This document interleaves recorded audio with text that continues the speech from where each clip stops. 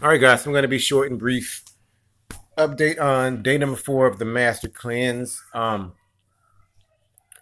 This morning actually was kind of rough. Maybe it's because what I ate for dinner last night was uh, ate pumpkin, some pumpkin soup. Oh, I did eat a lot of pumpkin soup. That wasn't last night. Yeah, pumpkin soup, and there was some potatoes mixed in there with it. No, it was potato soup, no pumpkins. There was no pumpkins. No, That was all potatoes. there's no pumpkin in it. Dang, I thought there was pumpkin. Okay, that makes sense now. Yeah, I woke up and I was hungry. Um, so and that hunger feeling is detox. So I knew that it had something to do with what it was moved through my system fast. Other than that, um, I did fairly well as far as maintaining my discipline. Didn't drink or eat anything um, until noon. At noon, obviously, we're doing the master cleanse. It's the modified version. And I had my master cleanse. I'm feeling good right around this time. And I finished off, a little, the bottle, the big bottle that the bottleneck bottle. I don't have it on me. But anyways, I finished that bottle off. And the first thing that I had, and I'm feeling pretty good still. Um, the hunger went away. You know what I mean? It always passes. The so-called hunger thing is just detox. It passes. Anytime, let's say you say, "Oh my gosh, I'm so hungry." If you just pay attention to the way it actually feels, it'll only be there for no more than like really 30 minutes.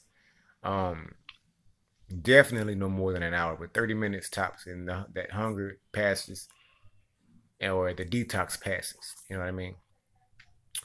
So yeah, that happened, and I did good for the rest of the day. At 6 o'clock, I had a banana, a three-fourths of a bananas, and I got home and I had about 5 nuts. And right now, I put on some pumpkin. I'm actually gonna eat pumpkin right now. And there was a baked potato that was cooked last night, and instead of letting it stay where it was, I'm just gonna warm it up and put some sea salt on it and whatever, what have you. So that's what I'm gonna have tonight. And what I did on this master cleanse, I'm calling it a master cleanse because I'm using the ingredients that's used in a master cleanse: cayenne, agave, um, spring water or distilled water. Just a clean water, agave, um, key lime, and like I said, dry fasting until noon. From noon to evening, you do the master cleanse, and you can, which is that drink, and you can do that throughout the day for the rest of the day, as much as you want or that needs for your comfort. And then you can eat, which is not actually in the master cleanse, but that is my modified version of it. Um, because the goal is to transition. It's a long-term ordeal, so we're transitioning um, certain experiences. Now, this is day number 4. Like I said, I feel good. Do I need to eat? No, I'm not. I didn't need to eat. The banana was kind of helped me out a little bit. But after I ate the pecans, then I was good. But and I'm gonna get a little fat off the pumpkin and the potatoes, and we'll see how I wake up in the morning.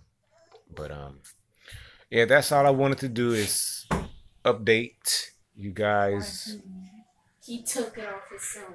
on that. So yeah, if you have any questions, just let me know. Just follow my journey. Really follow my journey. If you want to get on it, hit me up. Peace, love, happiness, and wellness.